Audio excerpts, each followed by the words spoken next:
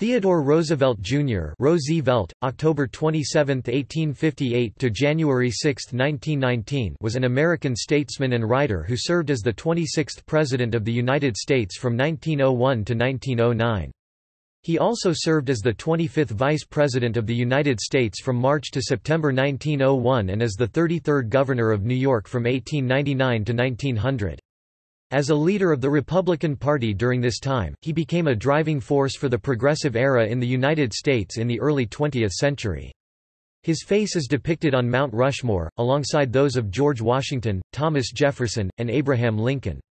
In polls of historians and political scientists, Roosevelt is generally ranked as one of the 5 best presidents. Roosevelt was born a sickly child with debilitating asthma, but he overcame his physical health problems by embracing a strenuous lifestyle. He integrated his exuberant personality, vast range of interests, and world-famous achievements into a cowboy persona defined by robust masculinity. Home-schooled, he began a lifelong naturalist avocation before attending Harvard College. His book, The Naval War of 1812-1882, established his reputation as both a learned historian and as a popular writer. Upon entering politics, he became the leader of the Reform faction of Republicans in New York State Legislature. Following the near-simultaneous deaths of his wife and mother, he escaped to a cattle ranch in the Dakotas. Roosevelt served as Assistant Secretary of the Navy under President William McKinley, but resigned from that post to lead the Rough Riders during the Spanish–American War. Returning a war hero, he was elected governor of New York in 1898. After the death of Vice President Garrett Hobart, the New York State Party leadership convinced McKinley to accept Roosevelt as his running mate in the 1900 election. Roosevelt campaigned vigorously, and the McKinley-Roosevelt ticket won a landslide victory based on a platform of peace, prosperity, and conservation. After taking office as vice president in March 1901, he became president at age 42 following McKinley's assassination that September, and remains the youngest person to become president of the United States. As a leader of the progressive movement, he championed his «square deal» domestic policies, promising the average citizen fairness, breaking of trusts, regulation of railroads, and pure food and drugs.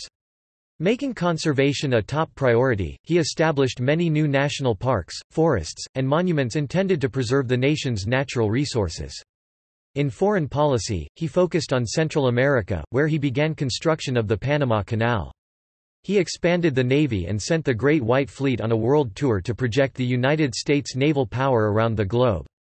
His successful efforts to broker the end of the Russo-Japanese War won him the 1906 Nobel Peace Prize. He avoided controversial tariff and money issues. Elected in 1904 to a full term, Roosevelt continued to promote progressive policies, many of which were passed in Congress. Roosevelt successfully groomed his close friend, William Howard Taft, and Taft won the 1908 presidential election to succeed him. Frustrated with Taft's conservatism, Roosevelt belatedly tried to win the 1912 Republican nomination. He failed, walked out and founded a third party, the Progressive, so-called Bull Moose Party, which called for wide-ranging progressive reforms. He ran in the 1912 election and the split allowed the Democratic nominee Woodrow Wilson to win the election. Following his defeat, Roosevelt led a 2-year expedition to the Amazon basin, where he nearly died of tropical disease.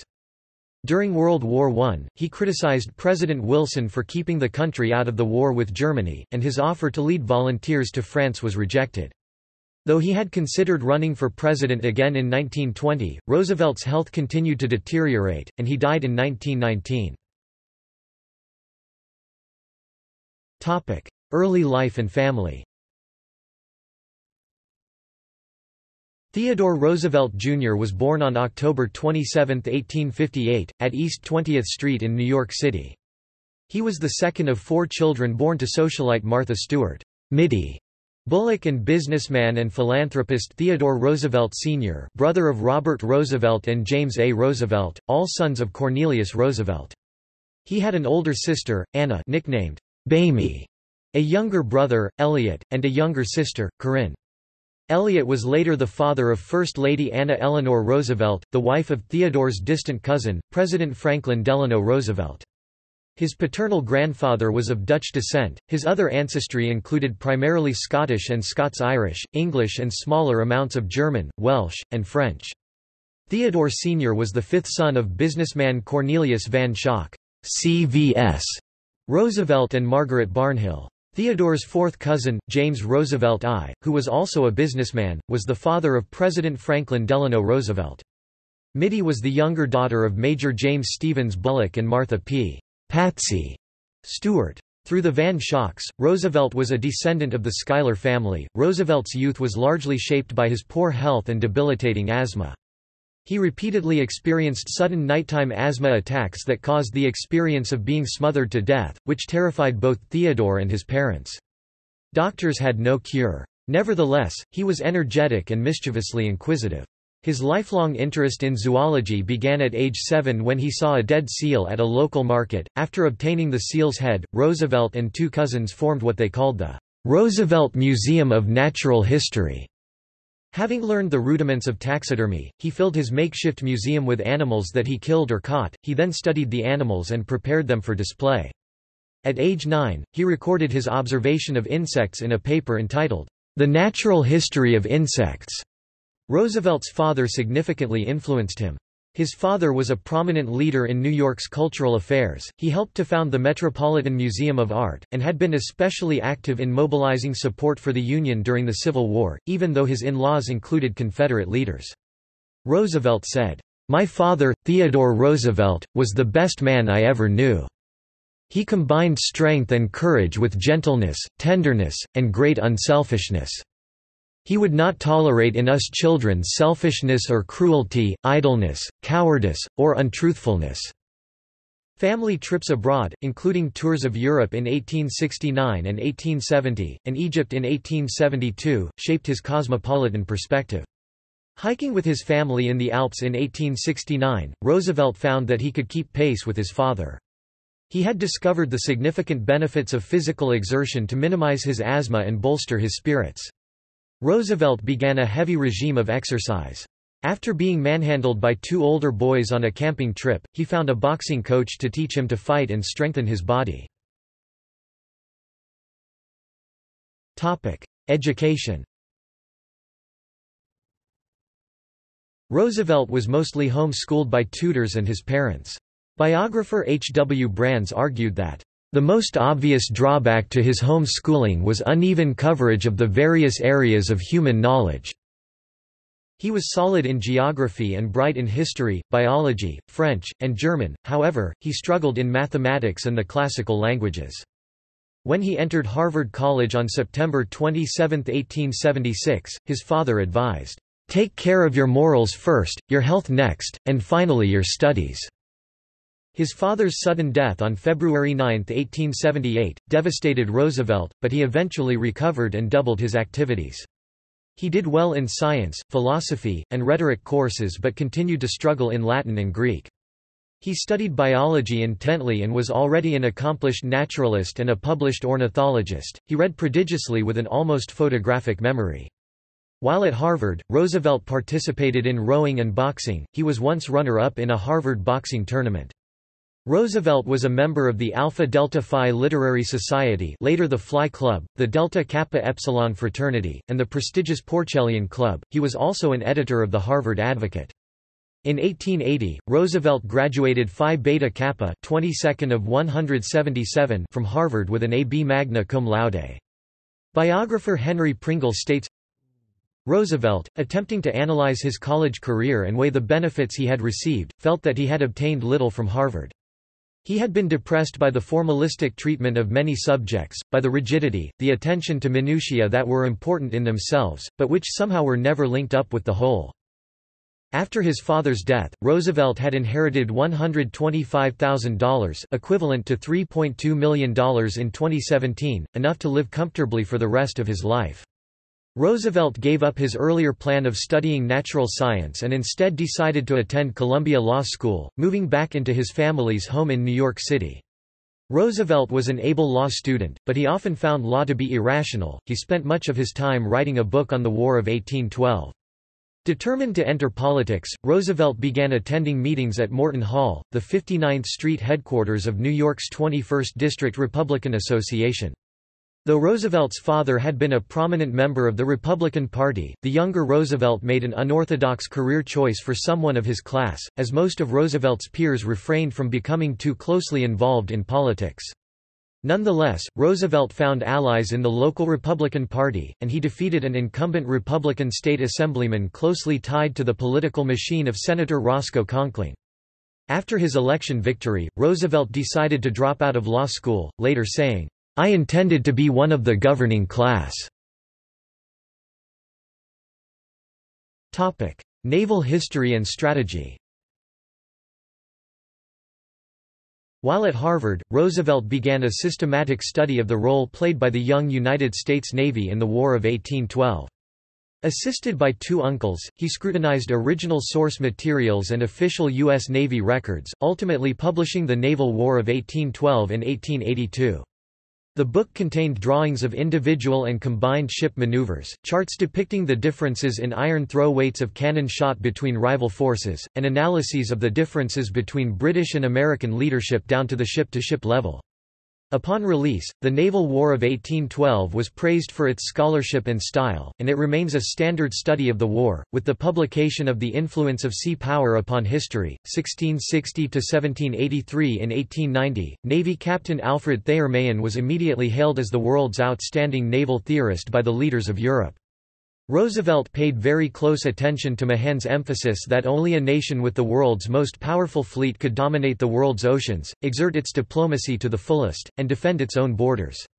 He incorporated Mahan's ideas into his views on naval strategy for the remainder of his career.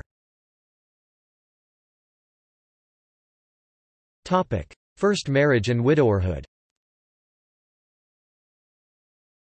On his 22nd birthday in 1880, Roosevelt married socialite Alice Hathaway Lee. Their daughter, Alice Lee Roosevelt, was born on February 12, 1884. 2 days after giving birth, Roosevelt's wife died due to an undiagnosed case of kidney failure called Bright's disease at the time, which had been masked by the pregnancy. In his diary, Roosevelt wrote a large X on the page and then, "The light has gone out of my life." His mother, Mittie, had died of typhoid fever 11 hours earlier at 3 a.m., in the same house. Distraught, Roosevelt left baby Alice in the care of his sister Mamie in New York City while he grieved. He assumed custody of his daughter when she was 3. After the death of his wife and mother, Roosevelt focused on his work, specifically by re-energizing a legislative investigation into corruption of the New York City government, which arose from a concurrent bill proposing that power be centralized in the mayor's office. For the rest of his life, he rarely spoke about his wife Alice and did not write about her in his autobiography. While working with Joseph Buckland Bishop on a biography that included a collection of his letters, Roosevelt did not mention his marriage to Alice nor his second marriage to Edith Kermit Caro. Early political career. State Assemblyman. Roosevelt was a member of the New York State Assembly, New York Co. 21st D in 1882, 1883 and 1884. He immediately began making his mark, specifically in corporate corruption issues.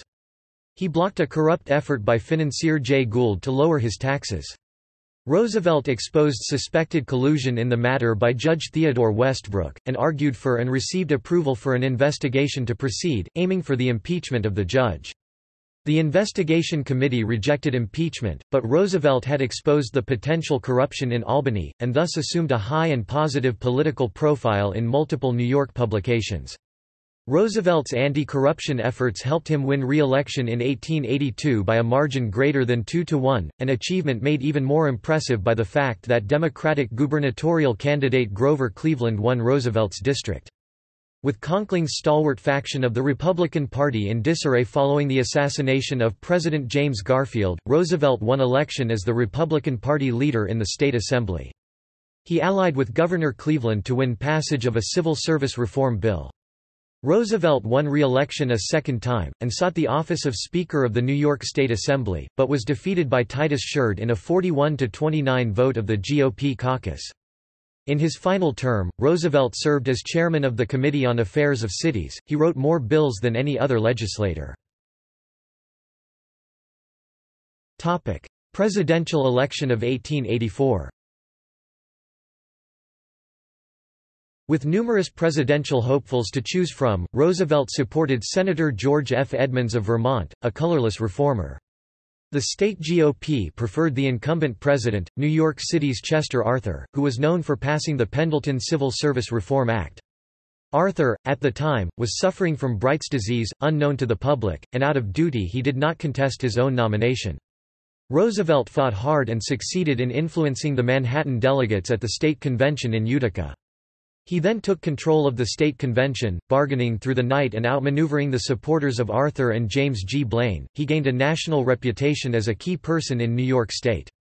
Roosevelt attended the 1884 GOP National Convention in Chicago and gave a speech convincing delegates to nominate African American John R. Lynch, an Edmunds supporter, to be temporary chair. Roosevelt fought alongside the Mugwump reformers, however, Blaine, having gained support from Arthur's and Edmunds's delegates, won the nomination by 541 votes on the fourth ballot. In a crucial moment of his budding political career, Roosevelt resisted the demand of the Mugwumps that he bolt from Blaine. He bragged about his one small success. "We achieved a victory in getting up a combination to beat the Blaine nominee for temporary chairman. To do this needed a mixture of skill, boldness and energy to get the different factions to come in to defeat the common foe." He was also impressed by an invitation to speak before an audience of 10,000, the largest crowd he had addressed up to that date.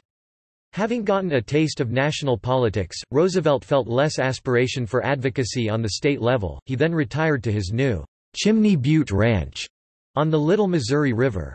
Roosevelt refused to join other Mugwumps in supporting Grover Cleveland, the governor of New York and the Democratic nominee in the general election. He debated the pros and cons of staying loyal with his political friend, Henry Cabot Lodge. After Blaine won the nomination, Roosevelt had carelessly said that he would give hearty support to any decent Democrat. He distanced himself from the promise, saying that it had not been meant for publication. When a reporter asked if he would support Blaine, Roosevelt replied, "That question I decline to answer. It is a subject I do not care to talk about." In the end, he realized that he had to support Blaine to maintain his role in the GOP, and he did so in a press release on July 19. Having lost the support of many reformers, Roosevelt decided to retire from politics and move to North Dakota. Cowboy in Dakota. Roosevelt moved west following the 1884 presidential election, and he built a second ranch named Elkhorn, which was 35 miles (56 kilometers) north of the boomtown of Medora, North Dakota. Roosevelt learned to ride Western-style, rope and hunt on the banks of the Little Missouri. Though he earned the respect of the authentic cowboys, they were not overly impressed. However, he identified with the herdsman of history, a man he said possesses few of the emasculated, milk and water moralities admired by the pseudo-philanthropists, but he does possess, to a very high degree, the stern, manly qualities that are invaluable to a nation. He reoriented, and began writing about frontier life for national magazines. He also published 3 books, Hunting Trips of a Ranchman, Ranch Life and the Hunting Trail, and The Wilderness Hunter. Roosevelt brought his desire to address the common interests of citizens to the West. He successfully led efforts to organize ranchers to address problems of overgrazing and other shared concerns. His work resulted in the formation of the Little Missouri Stockmen's Association. He felt compelled to promote conservation and was able to form the Boone and Crockett Club, whose primary goal was the conservation of large game animals and their habitats. After the uniquely severe U.S. winter of 1886–87 wiped out his herd of cattle and those of his competitors, and with it over half of his $80,000 investment, Roosevelt returned to the East. Though his finances suffered from the experience, Roosevelt's time in the West made it impossible to peg him as an ineffectual intellectual, a characterization that could have hampered his political career. Second marriage. On December 2, 1886, Roosevelt married his childhood and family friend, Edith Kermit Caro. Roosevelt was deeply troubled that his second marriage had taken place so soon after the death of his first wife, and he faced resistance from his sisters. Nonetheless, the couple married at St George's, Hanover Square in London, England. The couple had 5 children: Theodore Ted III in 1887, Kermit in 1889, Ethel in 1891, Archibald in 1894, and Quentin in 1897. The couple also raised Roosevelt's daughter from his first marriage, Alice, who often clashed with her stepmother. Re-entering public life. Upon Roosevelt's return to New York in 1886, Republican leaders quickly approached him about running for mayor of New York City. Roosevelt accepted the nomination despite having little hope of winning the race against United Labor Party candidate Henry George and Democratic candidate Abram Hewitt. Roosevelt campaigned hard for the position, but Hewitt won with 41%, 90,552 votes, taking the votes of many Republicans who feared George's radical policies. George was held to 31%, 68,110 votes, and Roosevelt took third place with 27%, 60,435 votes. Fearing that his political career might never recover, Roosevelt turned his attention to writing The Winning of the West, a historical work tracking the westward movement of Americans. The book was a great success for Roosevelt, earning favorable reviews and selling numerous copies.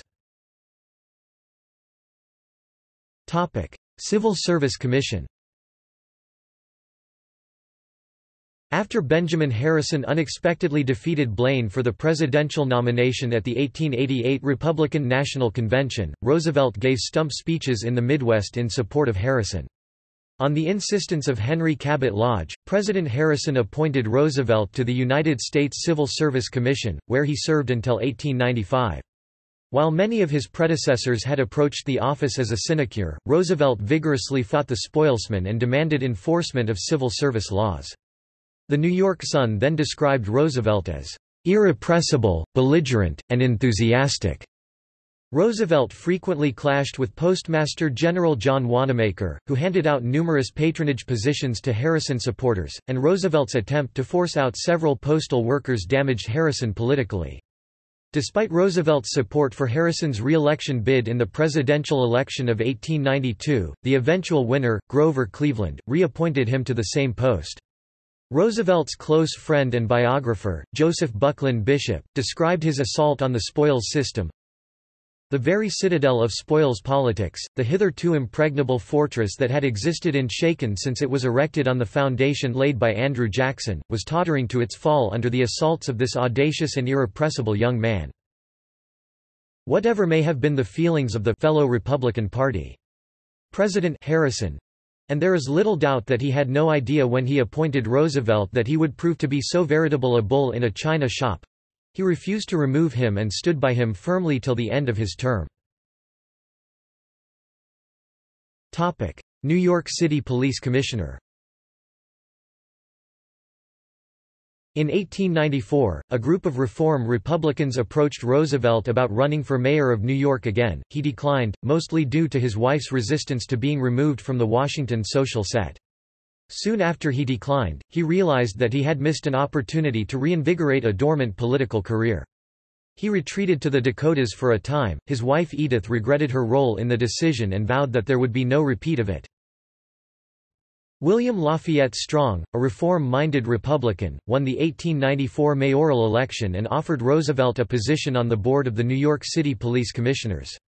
Roosevelt became president of the Board of Commissioners and radically reformed the police force. Roosevelt implemented regular inspections of firearms and annual physical exams, appointed recruits based on their physical and mental qualifications rather than political affiliation, established meritorious service medals, and closed corrupt police hostelries. During his tenure, a municipal lodging house was established by the Board of Charities, and Roosevelt required officers to register with the board. He also had telephones installed in station houses. In 1894, Roosevelt met Jacob Riis, the muckraking Evening Sun newspaper journalist who was opening the eyes of New Yorkers to the terrible conditions of the city's millions of poor immigrants with such books as How the Other Half Lives. Riis described how his book affected Roosevelt. When Roosevelt read my book, he came.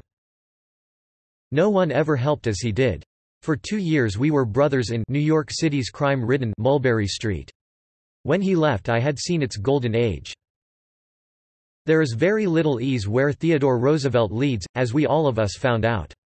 The lawbreaker found it out who predicted scornfully that he would knuckle down to politics the way they all did, and live to respect him, though he swore at him, as the one of them all who was stronger than Pull. That was what made the age golden, that for the first time a moral purpose came into the street. In the light of it everything was transformed. Roosevelt made a habit of walking offices' beats late at night and early in the morning to make sure that they were on duty. He made a concerted effort to uniformly enforce New York's Sunday closing law. In this, he ran up against boss Tom Platt as well as Tammany Hall. He was notified that the police commission was being legislated out of existence. Roosevelt chose to defer rather than split with his party. As governor of New York State, he would later sign an act replacing the police commission with a single police commissioner. Emergence as a national figure. Assistant Secretary of the Navy. In the 1896 presidential election, Roosevelt backed Speaker of the House Thomas Brackett Reed for the Republican nomination, but William McKinley won the nomination and defeated William Jennings Bryan in the general election. Roosevelt opposed Bryan's free silver platform, viewing many of Bryan's followers as dangerous fanatics, and Roosevelt gave campaign speeches for McKinley. Urged by Congressman Henry Cabot Lodge, President McKinley appointed Roosevelt as the Assistant Secretary of the Navy in 1897. Secretary of the Navy John D. Long was more concerned about formalities than functions, was in poor health, and left many major decisions to Roosevelt.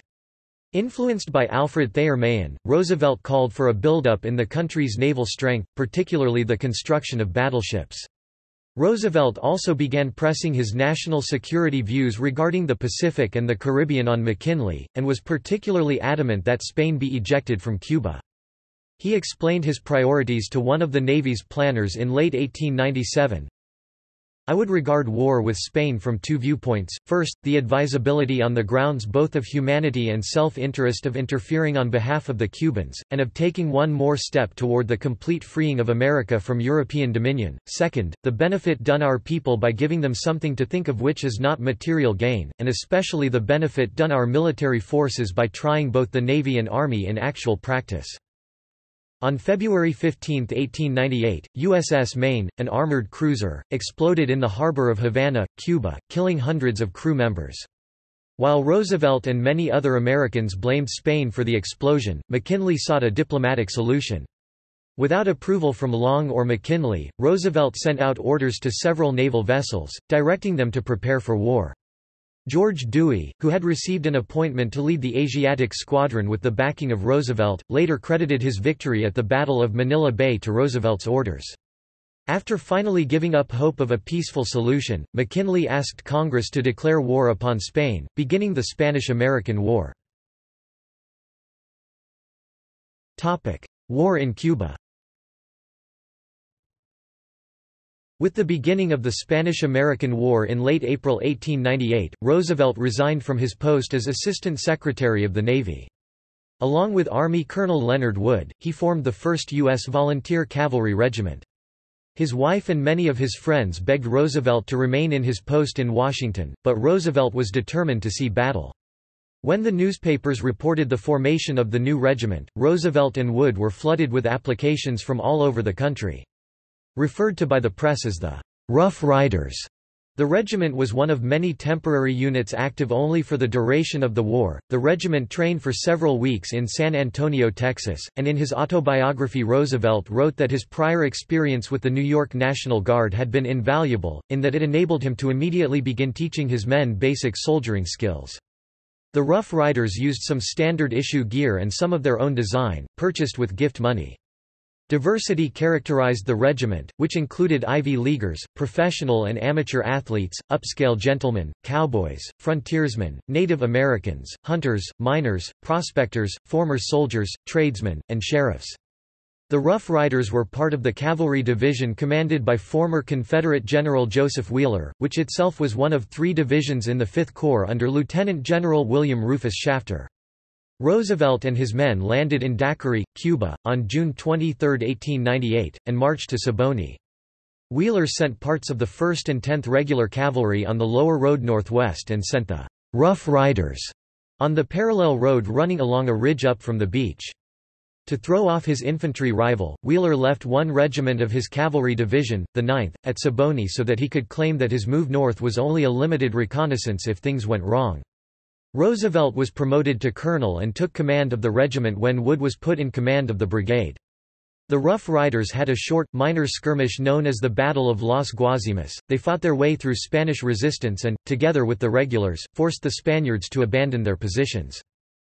Under his leadership, the Rough Riders became famous for the charge up Kettle Hill on July 1, 1898, while supporting the regulars.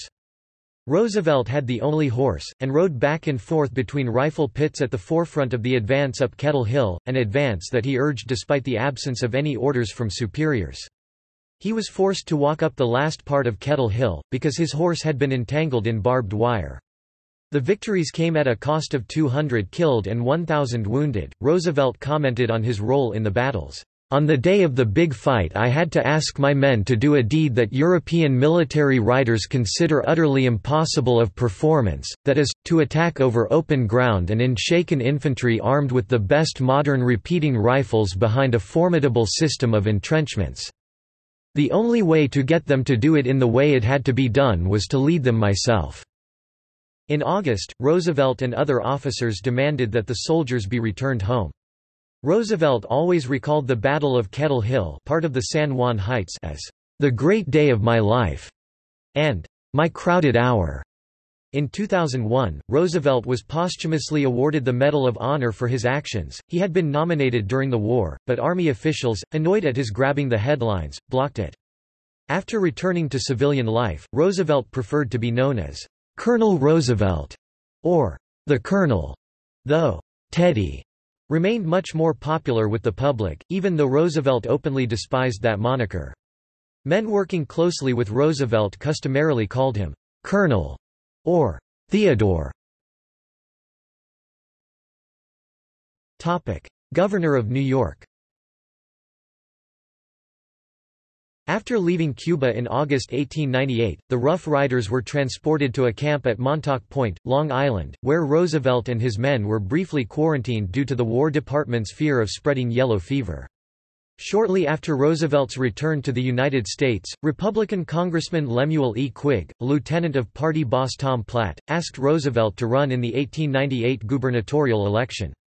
Platt disliked Roosevelt personally, feared that Roosevelt would oppose Platt's interests in office, and was reluctant to propel Roosevelt to the forefront of national politics. However, Platt also needed a strong candidate due to the unpopularity of the incumbent Republican governor, Frank S. Black, and Roosevelt agreed to become the nominee and to try not to make war with the Republican establishment once in office. Roosevelt defeated Black in the Republican caucus by a vote of 753 to 218, and faced Democrat Augustus Van Wyck, a well-respected judge, in the general election. Roosevelt campaigned vigorously on his war record, winning the election by a margin of just 1%. As governor, Roosevelt learned much about ongoing economic issues and political techniques that later proved valuable in his presidency. He was exposed to the problems of trusts, monopolies, labor relations, and conservation. Chessman argues that Roosevelt's program rested firmly upon the concept of the square deal by a neutral state. The rules for the square deal were honesty in public affairs, an equitable sharing of privilege and responsibility, and subordination of party and local concerns to the interests of the state at large. By holding twice-daily press conferences, which was an innovation, Roosevelt remained connected with his middle-class political base. Roosevelt successfully pushed the Ford franchise tax bill, which taxed public franchises granted by the state and controlled by corporations, declaring that, "A corporation which derives its powers from the state, should pay to the state a just percentage of its earnings as a return for the privileges it enjoys." He rejected boss Thomas C. Platt's worries that this approached Bryanite socialism, explaining that without it, New York voters might get angry and adopt public ownership of streetcar lines and other franchises. The New York state government affected many interests, and the power to make appointments to policy-making positions was a key role for the governor. Platt insisted that he be consulted on major appointments. Roosevelt appeared to comply, but then made his own decisions. Historians marvel that Roosevelt managed to appoint so many first-rate men with Platt's approval. He even enlisted Platt's help in securing reform, such as in the spring of 1899, when Platt pressured state senators to vote for a civil service bill that the secretary of the Civil Service Reform Association called, "superior to any civil service statute heretofore secured in America." Chessman argues that as governor, Roosevelt developed the principles that shaped his presidency, especially insistence upon the public responsibility of large corporations, publicity as a first remedy for trusts, regulation of railroad rates, mediation of the conflict of capital and labor, conservation of natural resources and protection of the less fortunate members of society. Roosevelt sought to position himself against the excesses of large corporations on the one hand and radical movements on the other. As the chief executive of the most populous state in the Union, Roosevelt was widely considered a potential future presidential candidate, and supporters such as William Allen White encouraged him to run for president. Roosevelt had no interest in challenging McKinley for the Republican nomination in 1900, and was denied his preferred post of Secretary of War. As his term progressed, Roosevelt pondered a 1904 presidential run, but was uncertain about whether he should seek re-election as governor in 1900. Vice President. In November 1899, Vice President Garrett Hobart died of heart failure, leaving an open spot on the 1900 Republican national ticket. Though Henry Cabot Lodge and others urged him to run for vice president in 1900, Roosevelt was reluctant to take the powerless position and issued a public statement saying that he would not accept the nomination. Additionally, Roosevelt was informed by President McKinley and campaign manager Mark Hanna that he was not being considered for the role of vice president due to his actions prior to the Spanish–American War. Eager to be rid of Roosevelt, Platt nonetheless began a newspaper campaign in favor of Roosevelt's nomination for the vice presidency. Roosevelt attended the 1900 Republican National Convention as a state delegate and struck a bargain with Platt. Roosevelt would accept the nomination if the convention offered it to him, but would otherwise serve another term as governor. Platt asked Pennsylvania party boss Matthew Quay to lead the campaign for Roosevelt's nomination, and Quay outmaneuvered Hanna at the convention to put Roosevelt on the ticket. Roosevelt won the nomination unanimously. Roosevelt proved highly energetic and an equal match for Democratic presidential nominee William Jennings Bryan's famous barnstorming style of campaigning. In a whirlwind campaign that displayed his energy to the public, Roosevelt made 480 stops in 23 states. He denounced the radicalism of Bryan, contrasting it with the heroism of the soldiers and sailors who fought and won the war against Spain. Bryan had strongly supported the war itself, but he denounced the annexation of the Philippines as imperialism, which would spoil America's innocence. Roosevelt countered that it was best for the Filipinos to have stability and the Americans to have a proud place in the world. With the nation basking in peace and prosperity, the voters gave McKinley an even larger victory than that which he had achieved in 1896. After the campaign, Roosevelt took office as vice president in March 1901. The office of vice president was a powerless sinecure and did not suit Roosevelt's aggressive temperament. Roosevelt's 6 months as vice president were uneventful, and Roosevelt presided over the Senate for a mere 4 days before it adjourned. On September 2, 1901, Roosevelt first publicized an aphorism that thrilled his supporters at the Minnesota State Fair, "Speak softly and carry a big stick, and you will go far."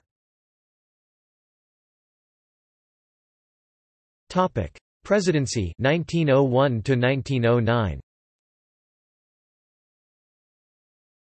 On September 6, President McKinley was attending the Pan American Exposition in Buffalo, New York when he was shot by Leon Czolgosz. Roosevelt was vacationing in Vermont, and traveled to Buffalo to visit McKinley in the hospital. It appeared that McKinley would recover, so Roosevelt resumed his vacation in the Adirondacks. When McKinley's condition worsened, Roosevelt again traveled to Buffalo. McKinley died on September 14, and Roosevelt was informed while he was in North Creek. He continued on to Buffalo and was sworn in as the nation's 26th president at the Ansley Wilcox House. Roosevelt's accession to the presidency left the vice presidency vacant. As there was no constitutional provision for filling an intra-term vacancy in that office prior to ratification of the 25th Amendment in 1967, Roosevelt served his first term without a vice president. McKinley's supporters were nervous about the new president, and Hanna was particularly bitter that the man he had opposed so vigorously at the convention had succeeded McKinley. Roosevelt assured party leaders that he intended to adhere to McKinley's policies, and he retained McKinley's cabinet. Nonetheless, Roosevelt sought to position himself as the party's undisputed leader, seeking to bolster the role of the president and position himself for the 1904 election. Shortly after taking office, Roosevelt invited Booker T. Washington to dinner at the White House. To his dismay, this sparked a bitter, and at times vicious, reaction across the heavily segregated South. Roosevelt reacted with astonishment and protest, saying that he looked forward to many future dinners with Washington. Upon further reflection, Roosevelt wanted to ensure that this had no effect on political support in the South, and further dinner invitations to Washington were avoided. Their next meeting was scheduled as typical business at 10 a.m. instead. Topic: Domestic policies. Topic: Trust busting and regulation. For his aggressive use of the 1890 Sherman Antitrust Act, compared to his predecessors, Roosevelt became mythologized as the trust buster, but in reality he was more of a trust regulator. Roosevelt viewed big business as a necessary part of the American economy, and sought only to prosecute the bad trusts that restrained trade and charged unfair prices. He brought 44 antitrust suits, breaking up the Northern Securities Company, the largest railroad monopoly, and regulating Standard Oil, the largest oil and refinery company. Presidents Benjamin Harrison, Grover Cleveland, and William McKinley combined prosecuted only 18 antitrust violations under the Sherman Antitrust Act. Bolstered by his party's success in the 1902 elections, Roosevelt proposed the creation of the United States Department of Commerce and Labor, which would include the Bureau of Corporations. While Congress was receptive to Department of Commerce and Labor, it was more skeptical of the antitrust powers that Roosevelt sought to endow within the Bureau of Corporations. Roosevelt successfully appealed to the public to pressure Congress, and Congress overwhelmingly voted to pass Roosevelt's version of the bill. In a moment of frustration, House Speaker Joseph Gurney Cannon commented on Roosevelt's desire for executive branch control in domestic policy making. "That fellow at the other end of the avenue wants everything from the birth of Christ to the death of the devil." Biographer Brands states, "Even his friends occasionally wondered whether there wasn't any custom or practice too minor for him to try to regulate, update or otherwise improve." In fact, Roosevelt's willingness to exercise his power included attempted rule changes in the game of football. At the Naval Academy, he sought to force retention of martial arts classes and to revise disciplinary rules. He even ordered changes made in the minting of a coin whose design he disliked, and ordered the government printing office to adopt simplified spellings for a core list of 300 words, according to reformers on the Simplified Spelling Board. He was forced to rescind the latter after substantial ridicule from the press and a resolution of protest from the House of Representatives.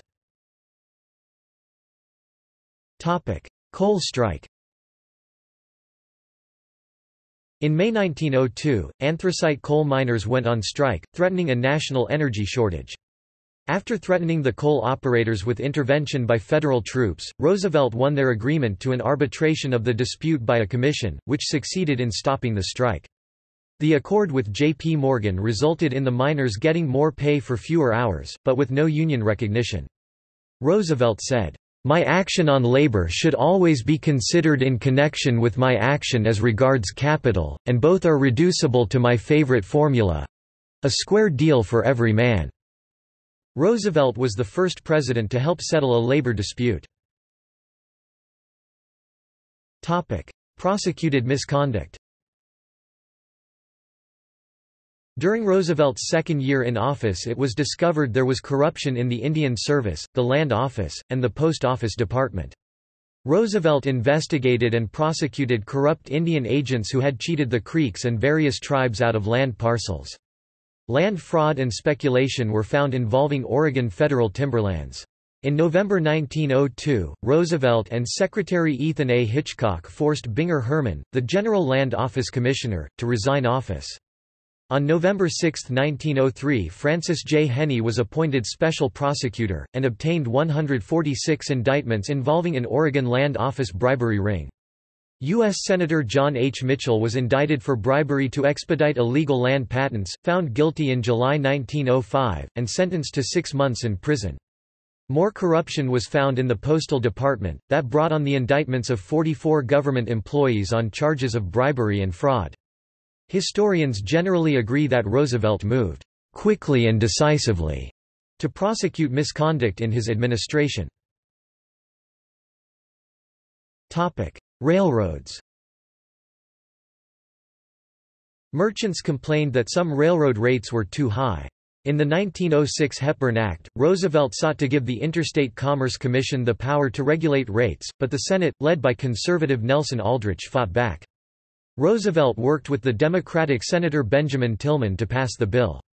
Roosevelt and Aldrich ultimately reached a compromise that gave the ICC the power to replace existing rates with just and reasonable maximum rates, but allowed railroads to appeal to the federal courts on what was reasonable. In addition to rate setting, the Hepburn Act also granted the ICC regulatory power over pipeline fees, storage contracts, and several other aspects of railroad operations. Pure food and drugs.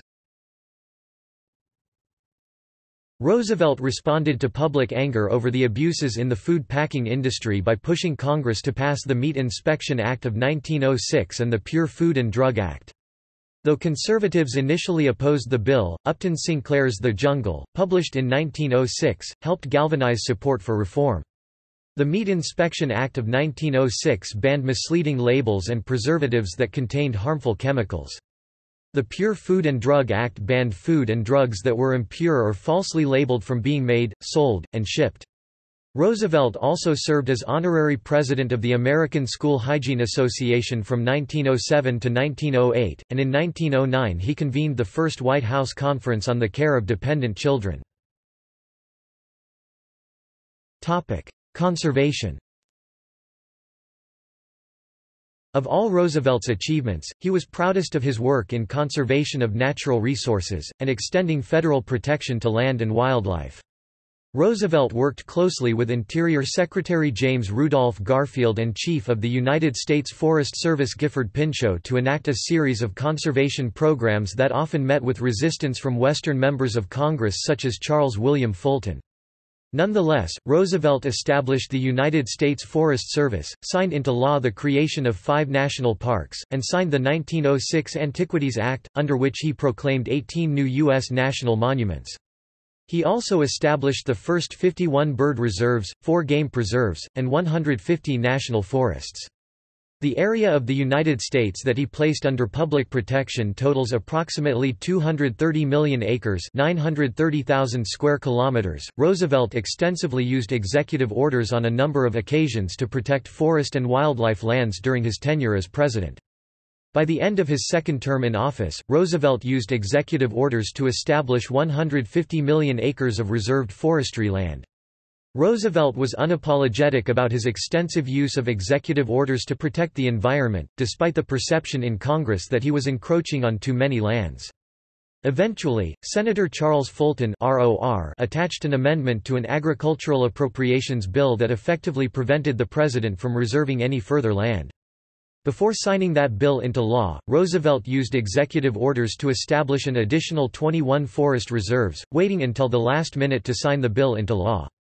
In total, Roosevelt used executive orders to establish 121 forest reserves in 31 states. Prior to Roosevelt, only one president had issued over 200 executive orders, Grover Cleveland 253. The first 25 presidents issued a total of 1,262 executive orders, Roosevelt issued 1,081. Foreign policy. In the late 1890s, Roosevelt had been an ardent imperialist, and he vigorously defended the permanent acquisition of the Philippines in the 1900 election campaign. After the rebellion ended in 1901, he largely lost interest in the Philippines and Asian expansion in general, despite the contradictory opinion of his Secretary of War, William Howard Taft.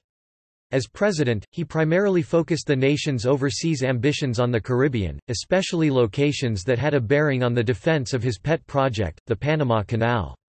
Roosevelt also increased the size of the Navy, and by the end of his second term the United States had more battleships than any other country besides Britain. Following the Spanish-American War, Roosevelt believed that the United States had emerged as a world power, and he sought ways to assert America's newly eminent position abroad.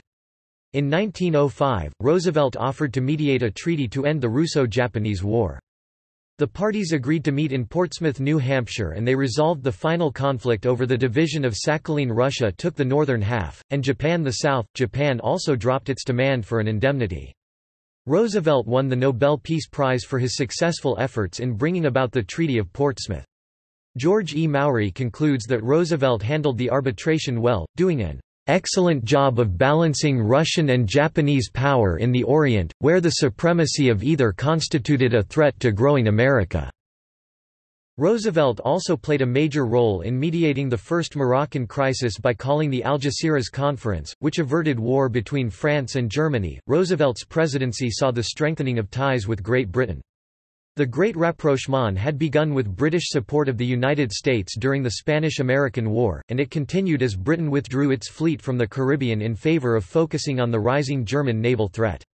In 1901, Britain and the United States signed the Hay-Pauncefote Treaty, abrogating the Clayton-Bulwer Treaty, which had prevented the United States from constructing a canal connecting the Pacific and Atlantic Ocean. The long-standing Alaska boundary dispute was settled on terms favorable to the United States, as Great Britain was unwilling to alienate the United States over what it considered to be a secondary issue. As Roosevelt later put it, the resolution of the Alaskan boundary dispute settled the last serious trouble between the British Empire and ourselves. The Gentlemen's Agreement of 1907 resolved unpleasant racial tensions with Japan. Tokyo was angered over the segregation of Japanese children in San Francisco schools. The tensions were ended, but Japan also agreed not to allow unskilled workers to emigrate to the U.S. Latin America and Panama Canal. In December 1902, the Germans, British, and Italians sought to impose a naval blockade against Venezuela in order to force the repayment of delinquent loans. Roosevelt was particularly concerned with the motives of Germany's Kaiser Wilhelm. He succeeded in getting the aggressors to agree to arbitration by a tribunal at The Hague, and averted the Venezuela crisis of 1902–1903. The latitude granted to the Europeans by the arbiters was in part responsible for the Roosevelt Corollary to the Monroe Doctrine, which the President issued in 1904. Chronic wrongdoing or an impotence which results in a general loosening of the ties of civilized society, may in America, as elsewhere, ultimately require intervention by some civilized nation, and in the Western Hemisphere, the adherents of the United States to the Monroe Doctrine may force the United States, however reluctantly, in flagrant cases of such wrongdoing or impotence, to the exercise of an international police power. The pursuit of an isthmus canal in Central America during this period focused on two possible routes—Nicaragua and Panama, which was then a rebellious district within Colombia. Roosevelt convinced Congress to approve the Panamanian alternative, and a treaty was approved, only to be rejected by the Colombian government. When the Panamanians learned of this, a rebellion followed, was supported by Roosevelt, and succeeded. A treaty with the new Panama government for construction of the canal was then reached in 1903. Roosevelt received criticism for paying the bankrupt Panama Canal Company and the new Panama Canal Company $40 million, equivalent to $10.89 billion in 2017, for the rights and equipment to build the canal. Critics charged that an American investor syndicate allegedly divided the large payment among themselves. There was also controversy over whether a French company engineer influenced Roosevelt in choosing the Panama route for the canal over the Nicaragua route. Roosevelt denied charges of corruption concerning the canal in a January 8, 1906 message to Congress. In January 1909, Roosevelt, in an unprecedented move, brought criminal libel charges against the New York World and the Indianapolis News known as the Roosevelt-Panama libel cases. Both cases were dismissed by U.S. district courts, and on January 3, 1911, the U.S. Supreme Court, upon federal appeal, upheld the lower court's rulings. Historians are sharply critical of Roosevelt's criminal prosecutions of the World and the News, but are divided on whether actual corruption in acquiring and building the Panama Canal took place. In 1906, following a disputed election, an insurrection ensued in Cuba. Roosevelt sent Taft, the Secretary of War, to monitor the situation. He was convinced that he had the authority to unilaterally authorize Taft to deploy Marines if necessary, without congressional approval. Examining the work of numerous scholars, Ricard 2014 reports that the most striking evolution in the 21st-century historiography of Theodore Roosevelt is the switch from a partial arraignment of the imperialist to a quasi-unanimous celebration of the master diplomatist. Regarding British relations, these studies have underlined cogently Roosevelt's exceptional statesmanship in the construction of the nascent 20th century special relationship. The 26th president's reputation as a brilliant diplomatist and real politician has undeniably reached new heights in the 21st century. Yet, his Philippine policy still prompts criticism. Media. Building on McKinley's effective use of the press, Roosevelt made the White House the center of news every day, providing interviews and photo opportunities. After noticing the reporters huddled outside the White House in the rain one day, he gave them their own room inside, effectively inventing the presidential press briefing. The grateful press, with unprecedented access to the White House, rewarded Roosevelt with ample coverage. Roosevelt normally enjoyed very close relationships with the press, which he used to keep in daily contact with his middle-class base. While out of office, he made a living as a writer and magazine editor. He loved talking with intellectuals, authors, and writers. He drew the line, however, at expose-oriented scandal-mongering journalists who, during his term, set magazine subscriptions soaring by their attacks on corrupt politicians, mayors, and corporations. Roosevelt himself was not usually a target, but his speech in 1906 coined the term, "muckraker," for unscrupulous journalists making wild charges. "The liar," he said, "is no whit better than the thief, and if his mendacity takes the form of slander he may be worse than most thieves." The press did briefly target Roosevelt in one instance. After 1904, he was periodically criticized for the manner in which he facilitated the construction of the Panama Canal. According to biographer Brands, Roosevelt, near the end of his term, demanded that the Justice Department bring charges of criminal libel against Joseph Pulitzer's New York World. The publication had accused him of deliberate misstatements of fact in defense of family members who were criticized as a result of the Panama affair. Though an indictment was obtained, the case was ultimately dismissed in federal court. It was not a federal offense, but one enforceable in the state courts. The Justice Department had predicted that result, and had also advised Roosevelt accordingly. Election of 1904. The control and management of the Republican Party lay in the hands of Ohio Senator and Republican Party Chairman Mark Hanna until McKinley's death. Roosevelt and Hanna frequently cooperated during Roosevelt's first term, but Hanna left open the possibility of a challenge to Roosevelt for the 1904 Republican nomination. Roosevelt and Ohio's other senator, Joseph B. Foraker, forced Hanna's hand by calling for Ohio's state Republican convention to endorse Roosevelt for the 1904 nomination. Unwilling to break with the president, Hanna was forced to publicly endorse Roosevelt. Hanna and Pennsylvania Senator Matthew Quay both died in early 1904, and with the waning of Thomas Platt's power, Roosevelt faced little effective opposition for the 1904 nomination. In deference to Hanna's conservative loyalists, Roosevelt at first offered the party chairmanship to Cornelius Bliss, but he declined. Roosevelt turned to his own man, George B. Cortelyou of New York, the first Secretary of Commerce and Labor. To buttress his hold on the party's nomination, Roosevelt made it clear that anyone opposing Cortelyou would be considered to be opposing the president. The president secured his own nomination, but his preferred vice presidential running mate, Robert R. Hitt, was not nominated. Senator Charles Warren Fairbanks of Indiana, a favorite of conservatives, gained the nomination. While Roosevelt followed the tradition of incumbents in not actively campaigning on the stump, he sought to control the campaign's message through specific instructions to Cortelyou. He also attempted to manage the press's release of White House statements by forming the Ananias Club. Any journalist who repeated a statement made by the president without approval was penalized by restriction of further access. The Democratic Party's nominee in 1904 was Alton Brooks Parker. Democratic newspapers charged that Republicans were extorting large campaign contributions from corporations, putting ultimate responsibility on Roosevelt himself. Roosevelt denied corruption while at the same time he ordered Cortelyou to return $100,000 equivalent to $2.7 million in 2017 of a campaign contribution from Standard Oil. Parker said that Roosevelt was accepting corporate donations to keep damaging information from the Bureau of Corporations from going public. Roosevelt strongly denied Parker's charge and responded that he would go into the presidency unhampered by any pledge, promise, or understanding of any kind, sort, or description." Allegations from Parker and the Democrats, however, had little impact on the election, as Roosevelt promised to give every American a «square deal». Roosevelt won 56% of the popular vote, and Parker received 38%. Roosevelt also won the Electoral College vote, 336 to 140.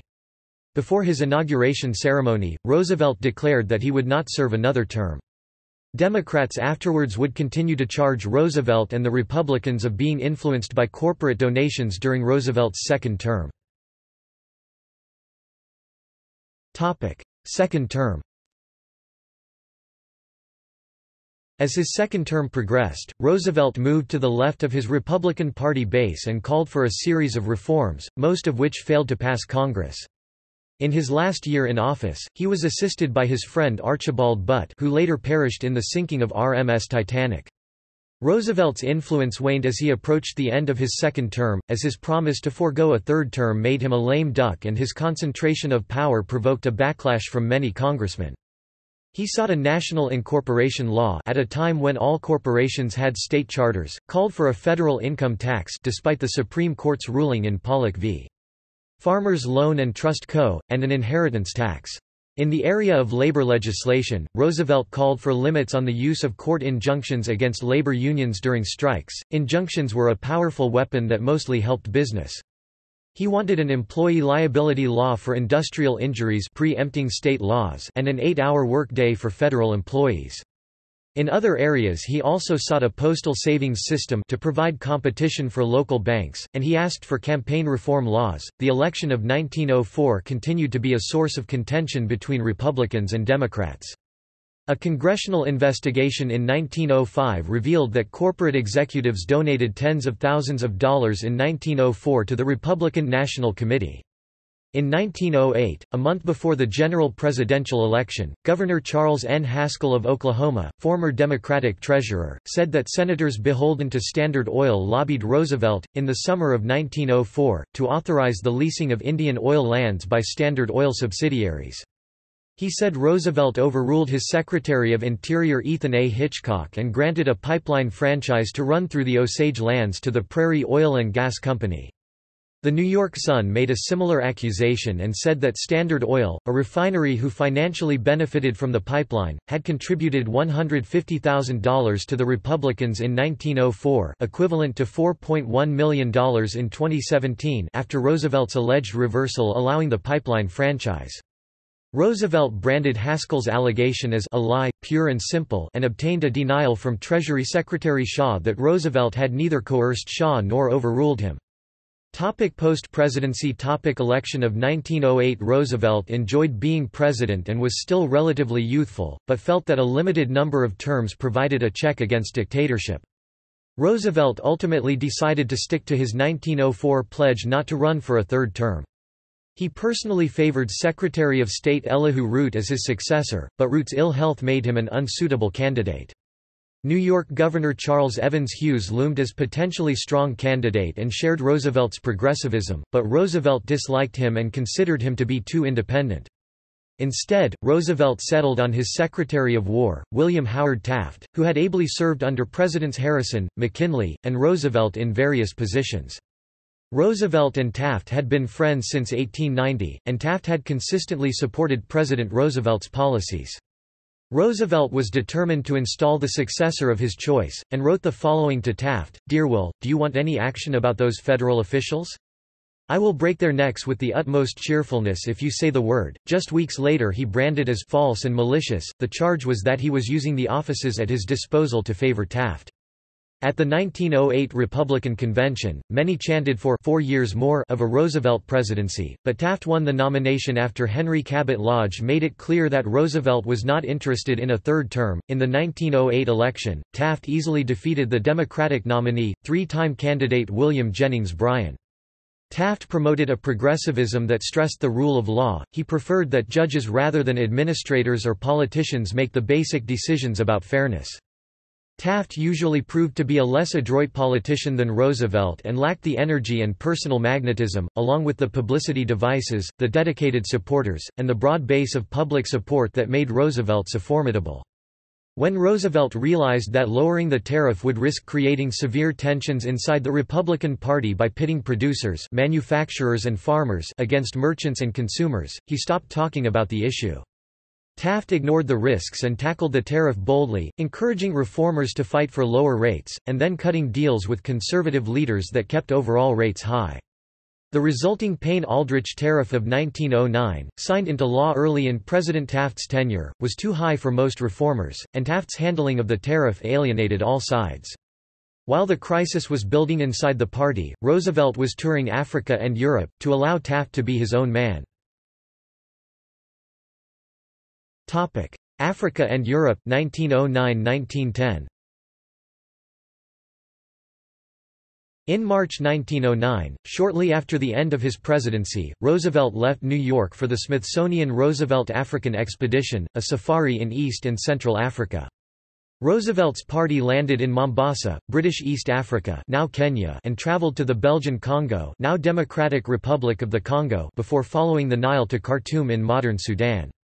Financed by Andrew Carnegie and by his own writings, Roosevelt's party hunted for specimens for the Smithsonian Institution and for the American Museum of Natural History in New York. The group, led by the hunter-tracker R.J. Cunningham, included scientists from the Smithsonian, and was joined from time to time by Frederick Selous, the famous big game hunter and explorer. Participants on the expedition included Kermit Roosevelt, Edgar Alexander Mearns, Edmund Heller, and John Alden Loring. Roosevelt and his companions killed or trapped approximately 11,400 animals, from insects and moles to hippopotamuses and elephants. The 1,000 large animals included 512 big game animals, including 6 rare white rhinos. Tons of salted animals and their skins were shipped to Washington. It took years to mount them all, and the Smithsonian shared many duplicate specimens with other museums. Regarding the large number of animals taken, Roosevelt said, "I can be condemned only if the existence of the National Museum, the American Museum of Natural History, and all similar zoological institutions are to be condemned."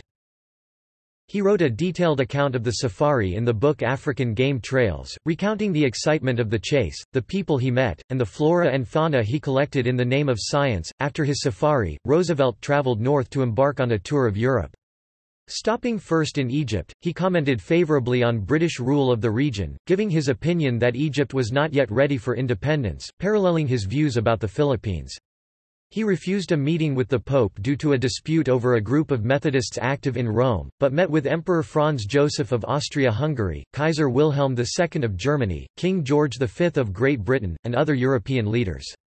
In Oslo, Norway, Roosevelt delivered a speech calling for limitations on naval armaments, a strengthening of the Permanent Court of Arbitration, and the creation of a «League of Peace» among the world powers. He also delivered the Romanes lecture at Oxford, in which he denounced those who sought parallels between the evolution of animal life and the development of society. Though Roosevelt attempted to avoid domestic politics during his time abroad, he met with Gifford Pinchot, who related his own disappointment with the Taft administration. Pinchot had been forced to resign as head of the Forest Service after clashing with Taft's Interior Secretary, Richard Ballinger, who had prioritized development over conservation. Roosevelt returned to the United States in June 1910. Republican Party schism. Roosevelt had attempted to refashion Taft into a younger version of himself, but as soon as Taft began to display his individuality, the former president expressed his disenchantment. He was offended on election night when Taft indicated that his success had been possible not just through the efforts of Roosevelt, but also his brother Charlie. Roosevelt was further alienated when Taft, intent on becoming his own man, did not consult him about cabinet appointments. Roosevelt and other progressives were also dissatisfied over Taft's conservation policies and his handling of the tariff, which had indirectly concentrated more power in the hands of Conservative Party leaders in Congress. Returning from Europe, Roosevelt urged progressives to take control of the Republican Party at the state and local level, and to avoid splitting the party in a way that would hand the presidency to the Democrats in 1912. Additionally, Roosevelt expressed optimism about the Taft administration after meeting with the president in the White House in June 1910. In August 1910, Roosevelt gave notable speech at Osawatomie, Kansas, which was the most radical of his career and initiated his public break with the Taft administration and the conservative Republicans. Advocating a program of new nationalism, Roosevelt emphasized the priority of labor over capital interests, a need to more effectively control corporate creation and combination, and proposed a ban on corporate political contributions. Returning to New York, Roosevelt began a battle to take control of the state Republican Party from William Barnes, Jr., Tom Platt's successor as the state party boss. Taft had pledged his support to Roosevelt in this endeavor, and Roosevelt was outraged when Taft's support failed to materialize at the 1910 state convention. Roosevelt nonetheless campaigned for the Republicans in the 1910 elections, in which the Democrats gained control of the House for the first time since the 1890s. Among the newly elected Democrats was New York State Senator Franklin Delano Roosevelt, who argued that he represented his cousin's policies better than his Republican opponent. The Republican progressives interpreted the 1910 defeats as compelling argument for the complete reorganization of the party in 1911. Senator Robert M. La Follette Sr. of Wisconsin joined with Pinchot, William White, and California Governor Hiram Johnson to create the National Progressive Republican League. Their objectives were to defeat the power of political bossism at the state level and to replace Taft at the national level. Despite skepticism of La Follette's new league, Roosevelt expressed general support for progressive principles. Between January and April 1911, Roosevelt wrote a series of articles for The Outlook, defending what he called the great movement of our day, the progressive nationalist movement against special privilege, and in favor of an honest and efficient political and industrial democracy. With Roosevelt apparently uninterested in running in 1912, La Follette declared his own candidacy in June 1911. Roosevelt continually criticized Taft after the 1910 elections, and the break between the two men became final after the Justice Department filed an antitrust lawsuit against U.S. Steel in September 1911. Roosevelt was humiliated by this suit because he had personally approved of an acquisition that the Justice Department was now challenging. However, Roosevelt was still unwilling to run against Taft in 1912, he instead hoped to run in 1916 against whichever Democrat beat Taft in 1912. Election of 1912. Republican primaries and convention. In November 1911, a group of Ohio Republicans endorsed Roosevelt for the party's nomination for president. The endorsers included James R. Garfield and Dan Hanna. This was notable, as the endorsement was made by leaders of President Taft's home state. Roosevelt conspicuously declined to make a statement requested by Garfield—that he flatly refuse a nomination. Soon thereafter, Roosevelt said, "I am really sorry for Taft. I am sure he means well, but he means well feebly, and he does not know how. He is utterly unfit for leadership, and this is a time when we need leadership." In January 1912, Roosevelt declared, "If the people make a draft on me, I shall not decline to serve." Later that year, Roosevelt spoke before the Constitutional Convention in Ohio, openly identifying as a progressive and endorsing progressive reforms—even endorsing popular review of state judicial decisions. In reaction to Roosevelt's proposals for popular overrule of court decisions, Taft said, "Such extremists are not progressives. They are political emotionalists or neurotics." Roosevelt began to envision himself as the savior of the Republican Party from defeat in the upcoming presidential election. In February 1912, Roosevelt announced in Boston, "I will accept the nomination for president if it is tendered to me." I hope that so far as possible the people may be given the chance through direct primaries to express who shall be the nominee." Elihu Root and Henry Cabot Lodge thought that division of the party would lead to its defeat in the next election, while Taft believed that he would be defeated either in the Republican primary or in the general election. The 1912 primaries represented the first extensive use of the presidential primary, a reform achievement of the progressive movement. The Republican primaries in the South, where party regulars dominated, went for Taft, as did results in New York, Indiana, Michigan, Kentucky and Massachusetts. Meanwhile, Roosevelt won in Illinois, Minnesota, Nebraska, South Dakota, California, Maryland and Pennsylvania. Roosevelt also won Taft's home state of Ohio. These primary elections, while demonstrating Roosevelt's continuing popularity with the electorate, were not pivotal.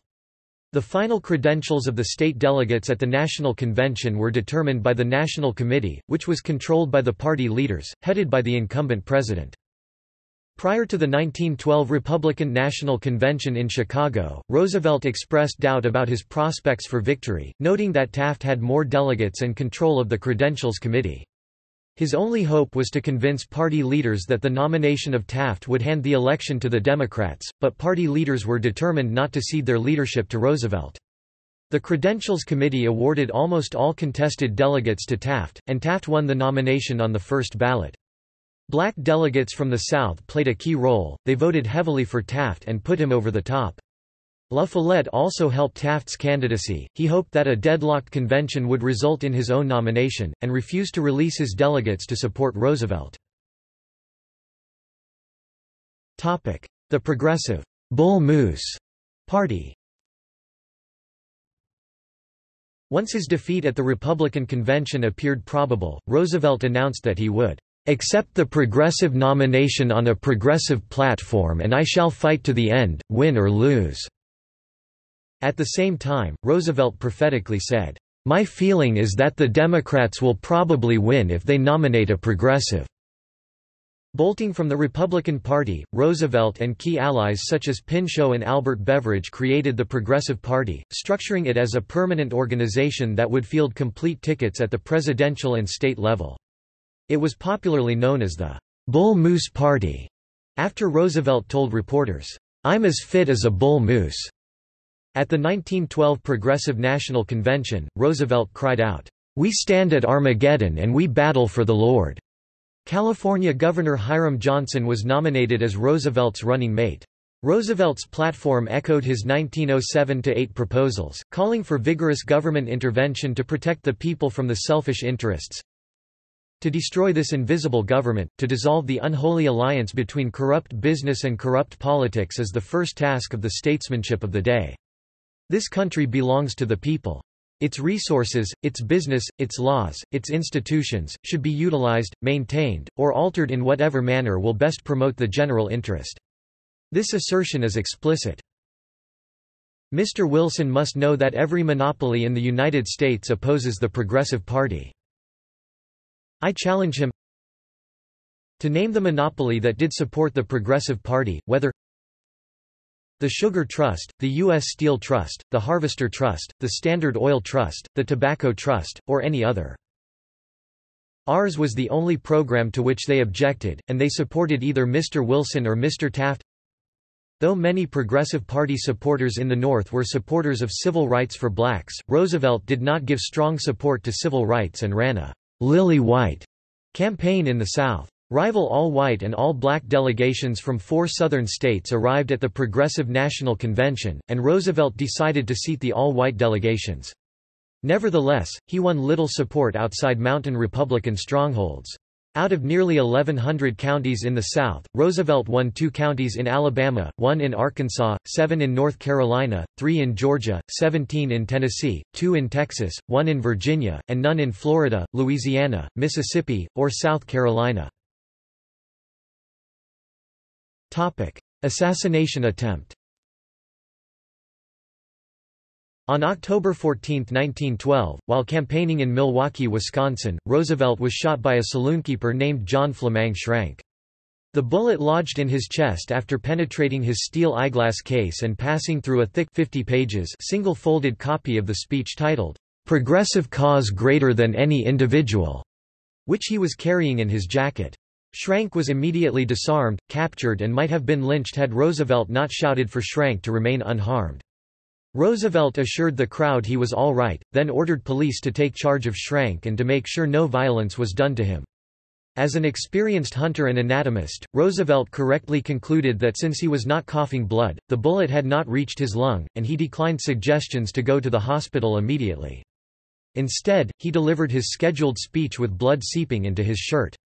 He spoke for 90 minutes before completing his speech and accepting medical attention. His opening comments to the gathered crowd were, "Ladies and gentlemen, I don't know whether you fully understand that I have just been shot, but it takes more than that to kill a bull moose." Afterwards, probes and an X-ray showed that the bullet had lodged in Roosevelt's chest muscle, but did not penetrate the pleura. Doctors concluded that it would be less dangerous to leave it in place than to attempt to remove it, and Roosevelt carried the bullet with him for the rest of his life. Election results.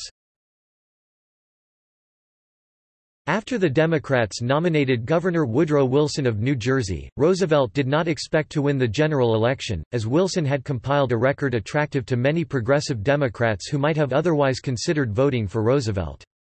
Roosevelt still campaigned vigorously, and the election developed into a two-person contest between Wilson and Roosevelt despite Taft's presence in the race. Roosevelt respected Wilson, but the two differed on various issues. Wilson opposed any federal intervention regarding women's suffrage or child labor. He viewed these as state issues, and attacked Roosevelt's tolerance of large businesses. Roosevelt won 4.1 million votes, 27%, compared to Taft's 3.5 million, 23%. Wilson gained 6.3 million votes, 42% of the total, and a massive landslide in the Electoral College, with 435 electoral votes. Roosevelt won 88 electoral votes, while Taft won 8. Pennsylvania was the only eastern state won by Roosevelt. In the Midwest, he carried Michigan, Minnesota, and South Dakota, in the West, California, and Washington. Wilson's victory represented the first Democratic presidential election victory since Cleveland's 1892 campaign, and it was the party's best performance in the Electoral College since 1852. Roosevelt, meanwhile, garnered a higher share of the popular vote than any other third-party presidential candidate in history. 1913–1914 South American expedition. A friend of Roosevelt's, Father John Augustine Zamm, persuaded Roosevelt to participate in an expedition to South America. To finance the expedition, Roosevelt received support from the American Museum of Natural History in return for promising to bring back many new animal specimens. Roosevelt's popular book, Through the Brazilian Wilderness, describes his expedition into the Brazilian jungle in 1913 as a member of the Roosevelt-Rondon Scientific Expedition, co-named after its leader, Brazilian explorer Candido Rondon. Once in South America, a new, far more ambitious goal was added, to find the headwaters of the Rio da Dúvida, and trace it north to the Madeira and thence to the Amazon River. It was later renamed Roosevelt River in honor of the former president. Roosevelt's crew consisted of his son Kermit, naturalist Colonel Rondon, George K. Cherry, sent by the American Museum of Natural History, Brazilian Lieutenant João Lira, team physician Dr. José Antonio Cajazera, and 16 skilled paddlers and porters. The initial expedition started somewhat tenuously on December 9, 1913, at the height of the rainy season. The trip down the River of Doubt started on February 27, 1914. During the trip down the river, Roosevelt suffered a minor leg wound after he jumped into the river to try to prevent two canoes from smashing against the rocks. The flesh wound he received, however, soon gave him tropical fever that resembled the malaria he had contracted while in Cuba 15 years before. Because the bullet lodged in his chest from the assassination attempt in 1912 was never removed, his health worsened from the infection. This weakened Roosevelt so greatly that 6 weeks into the adventure, he had to be attended to day and night by the expedition's physician and his son Kermit. By then, he could not walk because of the infection in his injured leg and an infirmity in the other, which was due to a traffic accident a decade earlier. Roosevelt was riddled with chest pains, fighting a fever that soared to 103 degrees Fahrenheit (39 degrees Celsius) and at times made him delirious. Regarding his condition as a threat to the survival of the others, Roosevelt insisted he be left behind to allow the poorly provisioned expedition to proceed as rapidly as it could. Only an appeal by his son persuaded him to continue. Despite Roosevelt's continued decline and loss of over 50 pounds (23 kilograms), Commander Rondon reduced the pace of the expedition to allow for his commission's mapmaking and other geographical tasks, which required regular stops to fix the expedition's position by sun-based survey.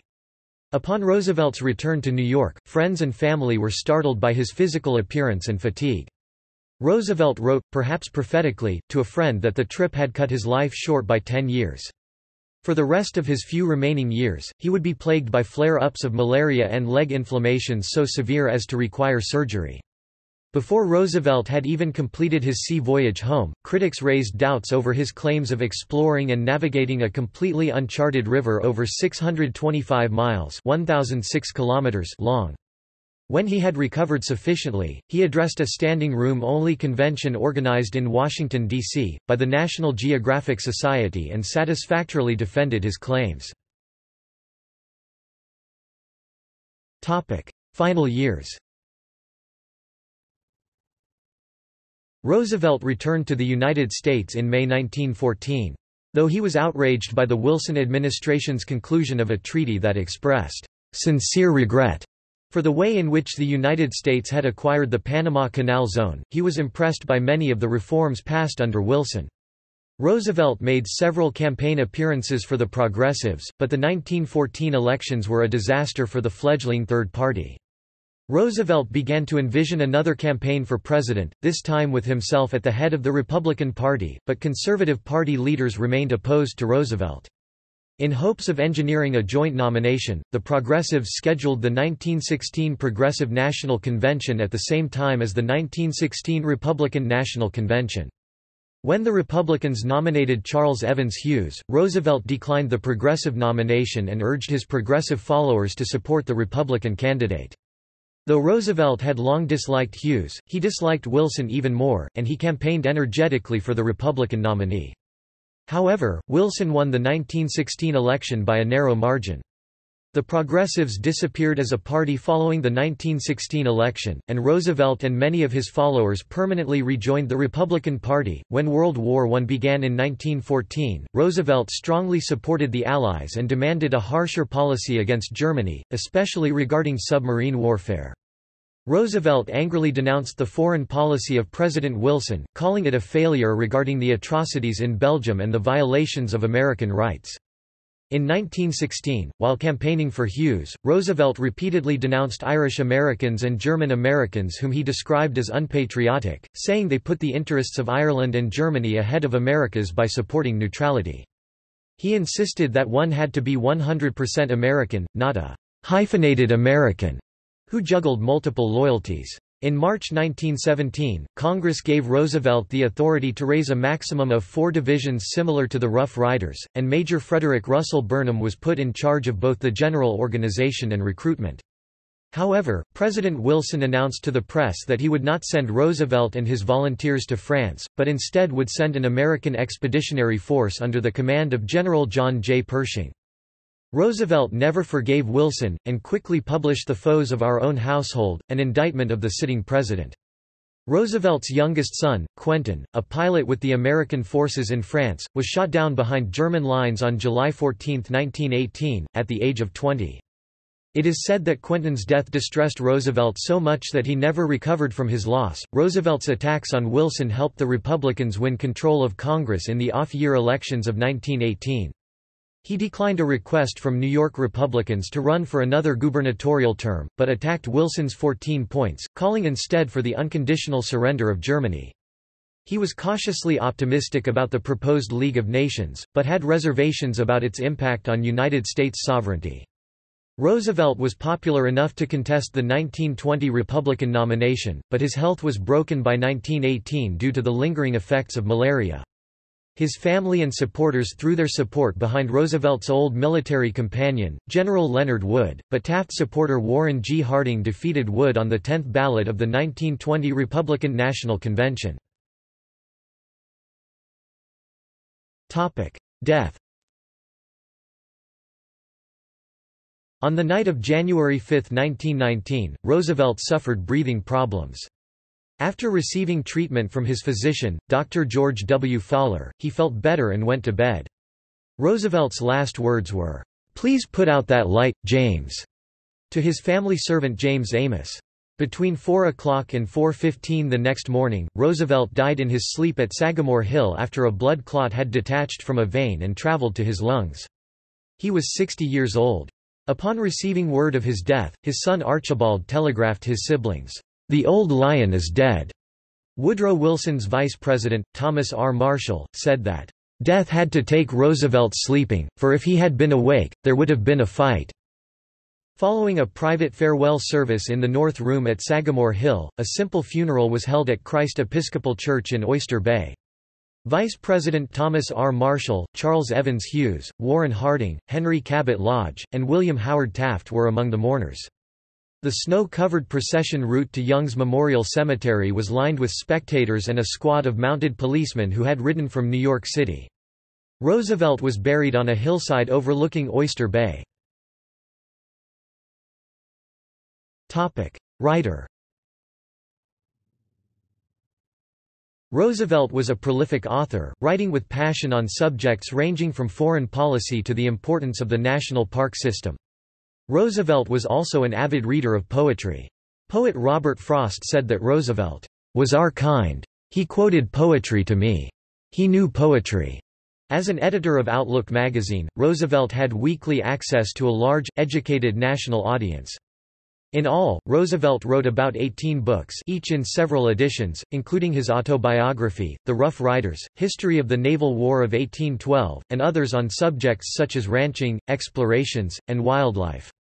His most ambitious book was the 4-volume narrative The Winning of the West, focused on the American frontier in the 18th and early 19th centuries.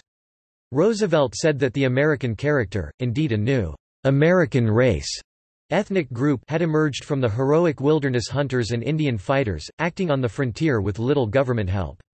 Roosevelt also published an account of his 1909–10 African expedition entitled African Game Trails. In 1907, Roosevelt became embroiled in a widely publicized literary debate known as the Nature Fakers controversy. A few years earlier, naturalist John Burroughs had published an article entitled, "Real and Sham Natural History," in The Atlantic Monthly, attacking popular writers of the day such as Ernest Thompson Seton, Charles G. D. Roberts, and William J. Long for their fantastical representations of wildlife. Roosevelt agreed with Burroughs's criticisms, and published several essays of his own denouncing the booming genre of naturalistic animal stories as yellow journalism of the woods. It was the president himself who popularized the negative term, nature faker, to describe writers who depicted their animal characters with excessive anthropomorphism. Character and beliefs.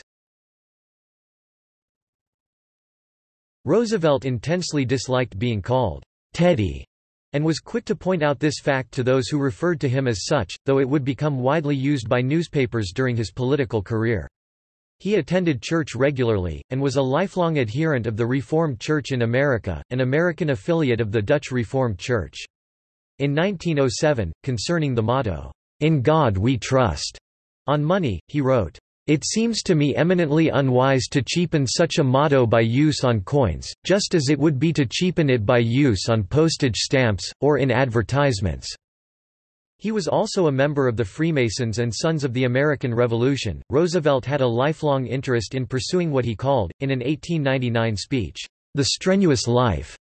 To this end, he exercised regularly and took up boxing, tennis, hiking, rowing, polo, and horseback riding. As governor of New York, he boxed with sparring partners several times each week, a practice he regularly continued as president until being hit so hard in the face he became blind in his left eye, a fact not made public until many years later. Thereafter, he practiced judo, attaining a third-degree brown belt. He also continued his habit of skinny dipping in the Potomac River during the winter. Roosevelt was an enthusiastic single-stick player and, according to Harper's Weekly, showed up at a White House reception with his arm bandaged after a bout with General Leonard Wood in 1905. Roosevelt was an avid reader, reading tens of thousands of books, at a rate of several per day in multiple languages. Along with Thomas Jefferson, Roosevelt was the most well-read of all American presidents. Roosevelt talked a great deal about religion. Biographer Edmund Morris states, when consoling bereaved people, he would awkwardly invoke unseen and unknown powers. Aside from a few clichés of Protestant rhetoric, the gospel he preached had always been political and pragmatic. He was inspired less by the Passion of Christ than by the Golden Rule, that appealed to reason amounting, in his mind, to a worldly rather than heavenly law. Roosevelt publicly encouraged church attendance, and was a conscientious churchgoer himself. When gas rationing was introduced during the First World War, he walked the 3 miles from his home at Sagamore Hill to the local church and back, even after a serious operation had made it difficult for him to travel by foot. It was said that Roosevelt allowed no engagement to keep him from going to church, and he remained a fervent advocate of the Bible throughout his adult life. According to Christian F. Reisner, writing in 1922 shortly after Roosevelt's death, "Religion was as natural to Mr. Roosevelt as breathing." And when the travel library for Roosevelt's famous Smithsonian-sponsored African expedition was being assembled, the Bible was, according to his sister, the first book selected. Quote, in an address delivered in his home at Oyster Bay to the Long Island Bible Society in 1901, Roosevelt declared that, "Every thinking man, when he thinks, realizes what a very large number of people tend to forget, that the teachings of the Bible are so interwoven and entwined with our whole civic and social life that it would be literally—I do not mean figuratively, I mean literally—impossible for us to figure to ourselves what that life would be if these teachings were removed. We would lose almost all the standards by which we now judge both public and private morals, all the standards toward which we, with more or less of resolution, strive to raise ourselves. Almost every man who has by his lifework added to the sum of human achievement of which the race is proud, has based his lifework largely upon the teachings of the Bible. Among the greatest men a disproportionately large number have been diligent and close students of the Bible at first hand." Political positions. When he assumed the presidency, Roosevelt reassured many conservatives, stating, "The mechanism of modern business is so delicate that extreme care must be taken not to interfere with it in a spirit of rashness or ignorance."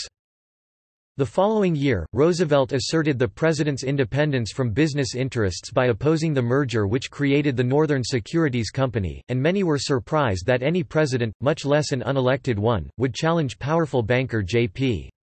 Morgan. In his last 2 years as president, Roosevelt became increasingly distrustful of big business, despite its close ties to the Republican Party. Roosevelt sought to replace the 19th-century laissez-faire economic environment with a new economic model which included a larger regulatory role for the federal government. He believed that 19th-century entrepreneurs had risked their fortunes on innovations and new businesses, and that these capitalists had been rightly rewarded. By contrast, he believed that 20th-century capitalists risked little but nonetheless reaped huge and, given the lack of risk, unjust, economic rewards. Without a redistribution of wealth away from the upper class, Roosevelt feared that the country would turn to radicals or fall to revolution. His Square Deal domestic program had 3 main goals: conservation of natural resources, control of corporations, and consumer protection. The Square Deal evolved into his program of new nationalism, which emphasized the priority of labor over capital interests and a need to more effectively control corporate creation and combination, and proposed a ban on corporate political contributions. Legacy. Historians credit Roosevelt for changing the nation's political system by permanently placing the presidency at center stage and making character as important as the issues. His notable accomplishments include trust-busting and conservationism. He is a hero to liberals for his proposals in 1907–12 that presaged the modern welfare state of the New Deal era, and put the environment on the national agenda. Conservatives admire his big stick diplomacy and commitment to military values. Dalton says, "Today he is heralded as the architect of the modern presidency, as a world leader who boldly reshaped the office to meet the needs of the new century and redefined America's place in the world." However, liberals have criticized him for his interventionist and imperialist approach to nations he considered uncivilized. Conservatives reject his vision of the welfare state and emphasis on the superiority of government over private action. Historians typically rank Roosevelt among the top 5 presidents. Persona and masculinity. Dalton says Roosevelt is remembered as one of the most picturesque personalities who has ever enlivened the landscape. His friend, historian Henry Adams, proclaimed, Roosevelt, more than any other man, showed the singular primitive quality that belongs to ultimate matter, the quality that medieval theology assigned to God. He was pure act. Recent biographers have stressed Roosevelt's personality. Cooper compared him with Woodrow Wilson, and argued that both of them played the roles of warrior and priest. Dalton stressed Roosevelt's strenuous life. Sarah Watts examined the desires of the Rough Rider in the White House.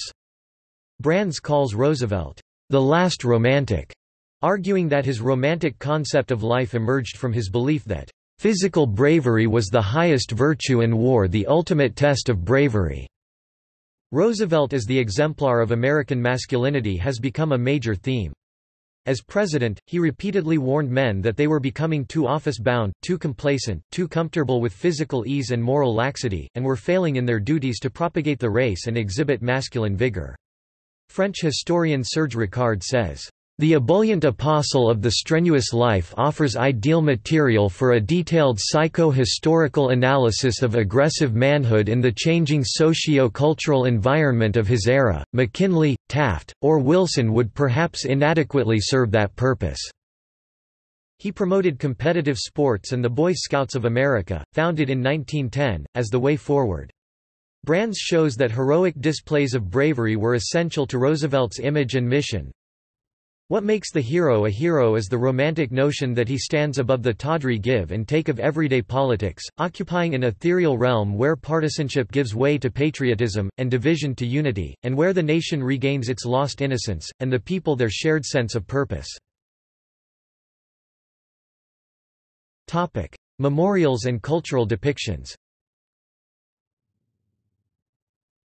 Roosevelt was included with Presidents George Washington, Thomas Jefferson, and Abraham Lincoln at the Mount Rushmore Memorial, designed in 1927 with the approval of Republican President Calvin Coolidge. For his gallantry at San Juan Hill, Roosevelt's commanders recommended him for the Medal of Honor.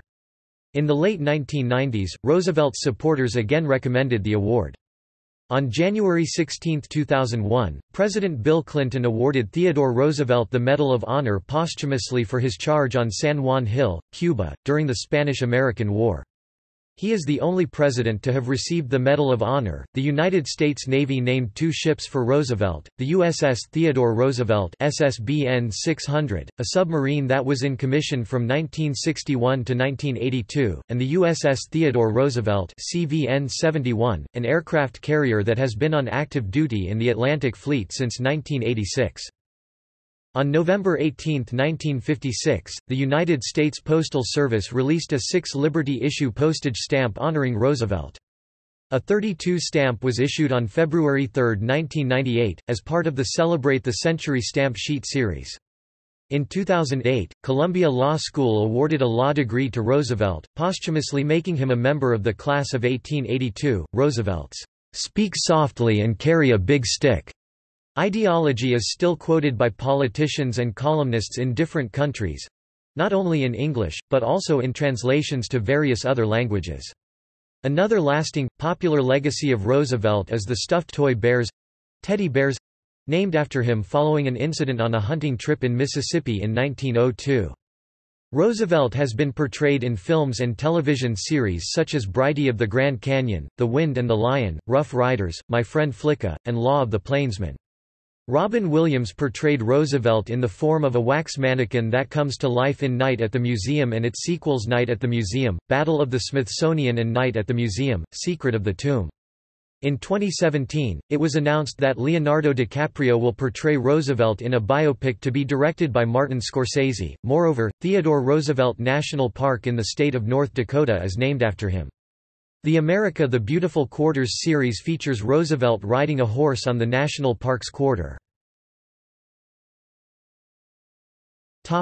Audiovisual media. Theodore Roosevelt was one of the first presidents whose voice was recorded for posterity. Several of his recorded speeches survive.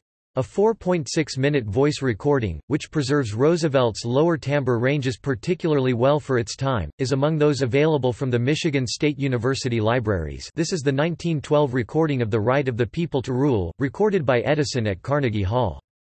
The audio clip sponsored by the Authentic History Center includes his defense of the Progressive Party in 1912, wherein he proclaims it the "Party of the People," in contrast with the other major parties. Roosevelt goes for a ride in Arch Hoxie's plane in October 1910. See also Notes. References.